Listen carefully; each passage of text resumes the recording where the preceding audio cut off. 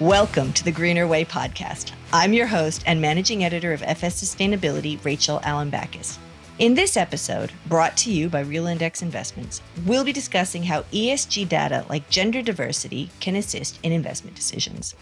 Realindex Investments Senior Quantitative Portfolio Manager Dr. Joanna Nash starts by explaining how the systematic equities fund manager uses ESG data, and particularly how analysis of the percentage of women on company boards and in senior management can be a signal of unpriced market return.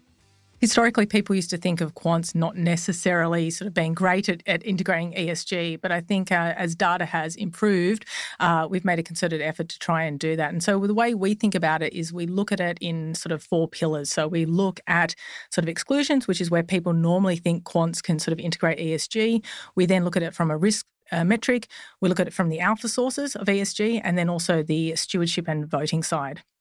Can you give me a little bit more in terms of each of those? I'm particularly interested by this distinction between risk and then alpha source, and then I'd love to get into the engagement side a little bit as well. Yeah, sure. So in relation to when we think about the risk side of it, there's been a lot of sort of research that potentially looking at ESG as a risk signal. We haven't found that yet, but there's definitely areas of it where there is risk that you need to be considerate of. So things like regulatory risks, especially in relation to environment. And so what we've tended to find is that those risks have been taken into account by looking at our carbon exposure and reducing that carbon exposure.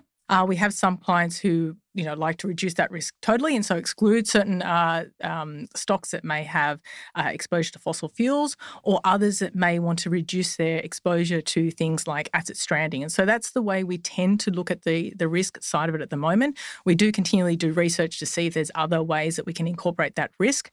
And then on the alpha side, this has actually been sort of one of the more interesting parts for me anyway, is looking at different ESG data sources and seeing how we can potentially find alpha opportunities. And so the way that we think about this is like any other alpha signal. It has to sort of go through the same process, the same research process, the same hurdles in order to be incorporated into the model. But the thing that's really interesting with ESG is that it's getting at a company in a slightly different way. So we're not looking at balance sheet data, we're not looking at what analysts are saying, but we're getting an idea of maybe how the company sort of, I guess, internally works by looking at sort of these E&S metrics, especially, as well as the G for governance, but things like diversity and how that sort of works within the company.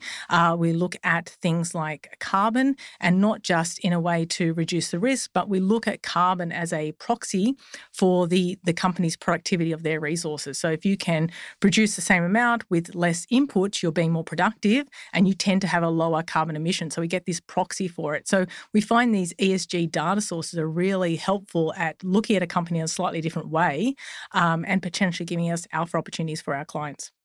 That's really interesting, Joanna. And I'll tell you, when I interview quants, it's one of my favorite questions of all to ask whether or not ESG stands on its own as its own separate signal, because the question is as variegated as colors in the rainbow. So from Realindex's perspective, does ESG stand up as its own signal? And how does it sort of relate to other strategies like quality, value, momentum? Yeah, so in our model, we don't have it as its own separate bucket. We tend to put these ESG insights within sort of one of the quality buckets is tend to where they do sit, as well as sometimes in the momentum bucket. But what we do make sure is that these ESG insights have to have the same sort of process as any other signal that puts into our model. We don't just sort of say, oh, it's ESG, we need to have that into our model, so we'll put it in there. It has to stand up to that same rigor. And so in that sense, it's its own, I guess, being, but it doesn't tend to go into its own bucket. We tend to put it into other like-minded signals, and we tend to find that the ESG signals are giving us some sort of insight into management or how the company is run. And so we tend to find that goes into those quality type of metrics. Schrodinger's signal, it both is and isn't at the same time. Yes. I want to drill in something you just mentioned before around gender diversity, because this was the subject of a paper that you put out earlier this year that my colleagues and I were really interested by. So you've identified gender diversity as an ESG alpha signal or potentially as a proxy for other signs. Can you elaborate a little bit more on those findings? Yeah, no, this was a really interesting piece of work, and I guess I'll become a little bit more nerdy at the moment, but it was something that I was heavily involved in with my colleague Ron Guido. And what we did is we've always interested in gender diversity, in the sense that people sort of say, look, you want to have a more diverse workforce because that will mean that you'll make better decisions, and better decisions for a company should hopefully lead to greater profitability. And so as a quant, we like to put numbers around that. And so we want to see, well, let's see whether we could test this or not. And so we found this great data set which allowed us to look at diversity over a time period. And I think that was really important to get sort of a decade or so of time, which then allowed us to see what had happened over that time and how companies had adjusted. And although the initial sort of research was to look at that as an alpha signal, so, does gender matter or does diversity matter? Unfortunately, we were looking at just gender because that was where we could get the data. It also gave us a sort of an insight as to how different countries had dealt with gender diversity and getting targets as well. So if I just look at the alpha signal part, because that was sort of the initial part of the research, as I said, what we wanted to do and what we do with all our research was we have to have an investment thesis. So, here we think more diverse teams make better decisions, so better decisions should be more profitable for companies. Okay, so let's test that part first.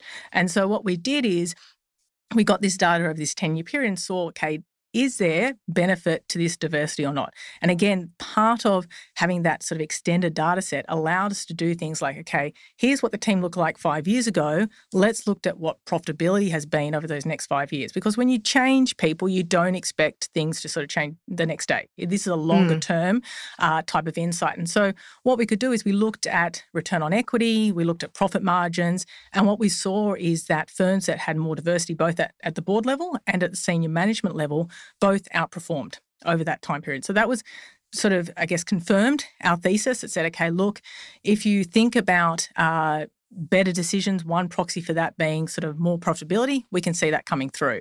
The next step, of course, is then, okay, well, does the market know about it? Has the market priced it in? Because it could all be well and good that you've got this great insight, but if everyone knows about it, it's not really that helpful. And so what we then do is a number of a back test. And so again, having that sort of 10 years worth of data allows us to do the back test to see whether there was benefit in betting or tilting towards those companies with greater diversity. And what I had initially thought would be, look, I think there'll be some benefit for board, but everyone knows about the board. Maybe there's going to be more benefit within the senior management. And so I was actually a little bit surprised. We found alpha opportunities at both the board and the senior management level, more at the senior management level, but there was still some benefit for not investing in those companies that have low diversity at the board level. And so that was pleasing for us. And that's sort of then the process that we go into to then incorporate that particular signal within our model. That's really fascinating, Joanna. In terms of that time, that time set that you were able to establish, 10 years sounds like an awful lot, but I know that for quantitative analysis, it can be a pretty short time period given sort of longitudinal studies and analysis. Do you feel that 10 years was adequate for this? Do you feel that if you're able to, extend out over the coming years, or were able to access another data set that's a bit older, that it might change the sort of the back testing or the results in any significant sort of way? So obviously more data would be better. We always love more data.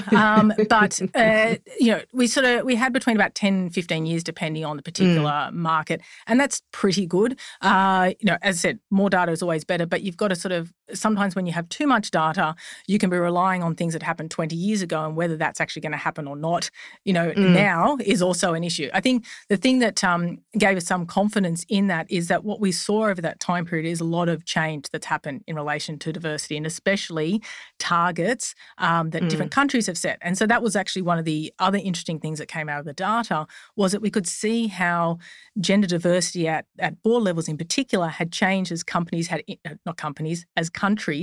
introduced different targets and things like that. So we could see the countries that had introduced legislative targets in relation to quotas, ones that had done disclosure and ones that had done nothing, and how quickly they had been able to reach the sort of gender diversity targets. And so that made it really interesting. And having seen that change go through and then still seeing the alpha insights hold as we saw that change, you had sort of a little bit more confidence that this was going to hold in sort of both times when there wasn't as much diversity and then when there's times when there's greater diversity. It's so fascinating, isn't it? So then as a result of this analysis, Joanna, how have you then applied it, or how will you apply it to your strategies going forward? I guess this is the big so what question. Yeah, no, exactly. So having seen that there was that outperformance at both the senior management level and at the board level, we've incorporated those two insights into our models at the moment. And so our funds will tend to tilt towards companies that have greater diversity at senior management and at board level. What we will continue to do, though, is monitor the performance of those. So as I said, there was less performance at the board level than at the senior management level. And that was a lot to do with the fact that there's been more focus on the board than the senior management. And so more people know about it, more people are looking at it. And so you expect there to be less alpha opportunities. And so we saw that in our backtest. And so we put less weight on that board signal versus the senior management signal. For a quant, the senior management signal sort of required a lot more effort in relation to the data, and so it's harder to get at, which potentially means not as many people are looking at it, which for us means greater opportunities. And so again, that bore out in the back test, and we expect, and we'll continue to monitor that. But as I said, both those signals have gone into our model within our quality bucket, and so we'll be tilting towards those types of companies. Joanna Nash, Realindex Investments. Managing the risks and opportunities of gender and other markers of diversity is not just the realm of quantitative managers. The Australian Council of Superannuation Investors CEO Louise Davidson explains how engagement and stewardship can also assist. ACSI is a collective engagement body which represents 26 Australian and international asset owners and institutional investors with more than $1 trillion in funds under management.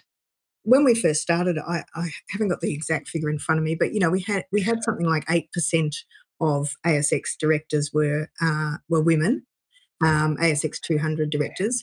Now we're up over 30%. I think we're getting close to 35% now. So we've had really remarkable progress. ACSI has been one of a number of players who've really pushed hard on this. And I guess as you've identified, Rachel, our view is that we need to keep evolving this process. So to begin with, we were really clear to companies that we expected at least 30% of the board ought to be women.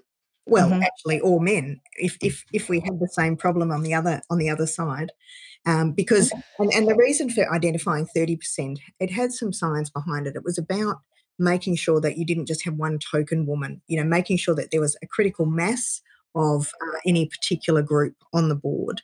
And so once we started to see some really good progress there, as you've identified, we moved that away from just the ASX 200 to include the 300. And I guess the policy that we then moved to probably 18 months to 2 years ago now was that 40-40-20, which is 40% women, 40% men, and then 20% for flex. And that was really, I guess I would see that as being equivalent of a 50-50 policy, except that 50-50 can be a little bit difficult to implement, and so that having 40-40-20 allows for some flexibility for when people come on and off boards, et cetera. It's also, given that as our concept of gender has expanded, having 40-40-20 allows us to develop boards that resemble Australia more widely. I suppose it's also a corollary. Yeah, I think that's right. And I mean, as you will be all too well aware, there is still, there's still diversity challenges for boards, and not least that we still are only at 35% women, but also on broader questions of diversity, and particularly around ethnicity. I think there's going to be, that's going to be the next challenge for us to address, I think, and you can see they're already doing some work on that in other jurisdictions, particularly in the UK at the moment. From ACSI's membership perspective, Louise, do genders and other markers of diversity, and I keep breadcrumbing that we'll get to what the further definition looks like, but we will. Why does this actually matter? Is it about improving overall performance, mitigating risk? Is it purely reputational? What's the benefit from the membership perspective? It's definitely about performance, improvement of overall performance. I mean, I guess reputation is part of that as well, inextricably linked with performance, really, isn't it? But I really see it as being about improving overall performance, bringing different sets of views to the table. I mean, our view about boards is that diversity of thought is critical, and I think that you really strengthen diversity of thought by having people of both genders, both male and female, on the board. One of the things that we think about is how do we actually make sure that the conversations and questions around the board are broad enough. One of the things that I think we've seen a big increase in since we've had more women on boards has been a greater focus, for example, on how do we elevate women into the C-suite? How do we deal with sexual harassment within organisations? Some of those topics really weren't being considered at all when the overall majority, like the overwhelming majority of directors were male. What does this yes and approach to increasing diversity mean with ACSI members? What's the, we've talked about, cognitive diversity, ethnic and heritage diversity. How do the membership body working with ACSI begin to expand this discussion, and what will that look like going forward? Yeah, so we're doing some work in this area at the moment, and particularly looking at examples that are occurring overseas to see, how well they are working. So seeing, for example, how well the UK approach is working, and I watch this space. We haven't got the answers as yet, but we're certainly conscious that this is an issue that is really that its time has come. It's time for a greater focus on different types of diversity. I mean, I think the other thing is, we want people with, obviously we need people on boards who really have experience running large companies, experience in finance, experience in audit, etc. But we do want to have different life experiences brought to bear on the considerations in front of boards as well. And I just thinking about, it's a really difficult nut to crack, how you actually get a really broad and diverse set of views on a board. I suspect it's not a question that will be answered, anytime soon, but it's certainly something that we spend a lot of time thinking about. And, so gender and ethnicity can be proxies in a way, I suppose, for that broader diversity of thought. How do you begin to break this down, Louise? Does this come to this question, which sometimes seems like such a small point, but, having a proper and robust board skills matrix, for example, as sort of a way of developing that data to start pushing those considerations? Yeah, so I think the use of board skills matrix is really useful. I guess whilst they are very important, I wonder if sometimes they underplay some of the really important, let's call them, for want of a better term, because I don't really like this term, but soft skills. I don't think I've really ever seen them clearly identified in a board skills matrix, and yet they are, of course, critically important. And so I guess, what appears on a board skills matrix might well be a subset of what you hope directors would be bringing to a board. But I think use of a board skills matrix and really, I think using skills matrices in a way that is not just tick box is really important. So really for boards to really think about what might they have missed and what else might be additive to their group. I join you. I really resent the term soft skills. To me, it's the analogous to non-financial indicators. If it's something that's going to affect a balance sheet, it's a financial indicator. If it's a skill that's going to improve or impact on performance, it's not soft. Absolutely. No, I absolutely agree. And you've challenged me now, Rachel. I need to come up with a better way of expressing that. Louise, how then do you take this broadened and evolved definition of diversity and extend it into the engagement that ACSI does on behalf of its members and in conjunction with its members? So what we do, the way we think about engagement is that we identify issues that are financially material or have the potential to be financially material for companies in our members' investment portfolios. We identify the issue, then we look at the companies that we think will have the biggest exposure, and we work closely with our members in that process. So we want to make sure that the companies that we choose to engage with have an exposure to the issue and are also financially material within our members' investment portfolios. And then we build that material into our regular meetings with the companies. So most we meet with most companies in the ASX 200 at least once a year. Some of them more often, particularly if there's a lot going on for that company. And so we will just make sure that that each of those topics that is pertinent for that company is built into the structure of the meeting that we have with them. And so, and obviously, sometimes we might start a conversation by sending them a letter, or or at least letting them know that this is an issue that we want to raise with that company in advance, so they have time to prepare for that. And usually, engagement on a particular issue takes quite a lot of time. So you start a conversation, and that conversation might extend, depending on the issue, over many years. For example, the fact that we've been working on this gender diversity issue for at least, I think actually it was one of the issues that AXI started looking at when we started in 2001. So that gives you an idea of how long that one's been on the slate for. You've been listening to Joanna Nash and Louise Davidson.